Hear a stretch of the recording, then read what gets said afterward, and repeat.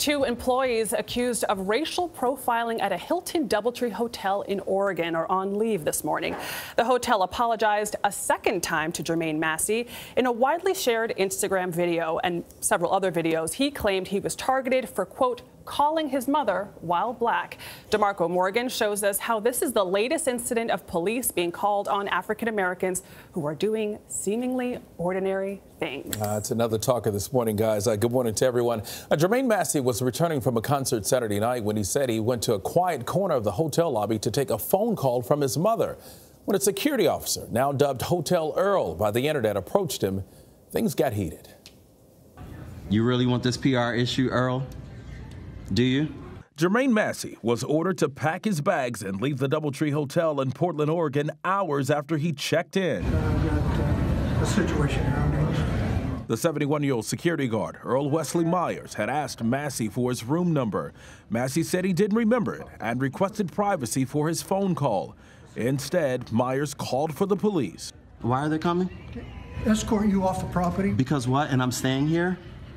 Not anymore. He even went so far to say that he's there to protect the safety of the guests, as if I weren't a guest and I was causing a disturbance and I was a safety threat.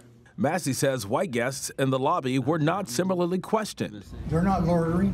How am I loitering in an area that's public? You're sitting here. So this area is off limits after a certain time? Only if you're a guest. I am a guest. You didn't tell me that. I just checked in from my American Express. And Massey produced his room key for a manager. He wouldn't ask me to call 911 without any cost. I didn't do anything to this man. Okay. I'm taking a phone call. But responding officers warned Massey he could be arrested for trespassing if he stayed. That I need to leave. Control of the property, yes. According to the police report, the 34-year-old who said he was a former FBI agent became loud and started yelling that the hotel was racist.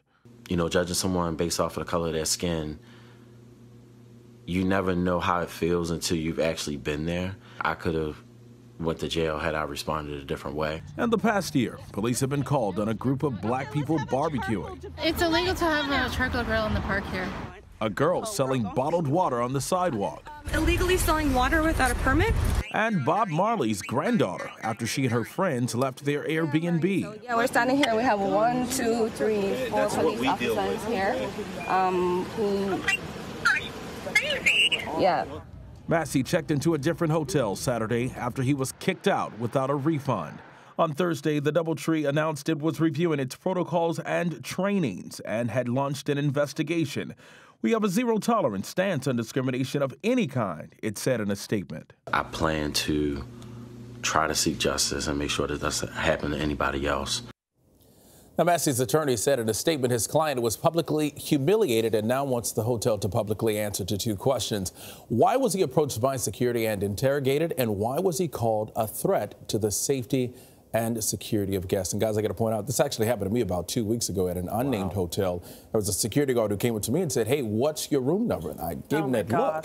And he said, oh, it's just for security reasons. And then there was a white couple on the side of me, and thankfully she spoke up. The lady did, and she said, well, you didn't ask for my room number. Good for I gave her this look like, okay. Good for her. What? You know, but that's what it will take. It's going to take us working together, regardless of your race, your sex, your religion, speaking out. And, of course, there are 2 sides to every story, so we don't know both sides, but it happens. We don't know exactly what happened here, but newsflash, people of color stay at hotels, they live in apartment buildings, and they go to Starbucks. And they barbecue. Yes, they do. And so lemonade sometimes, probably pretty tasty. DeMarco, thank you. Good to see you again this morning. Good to see you as well.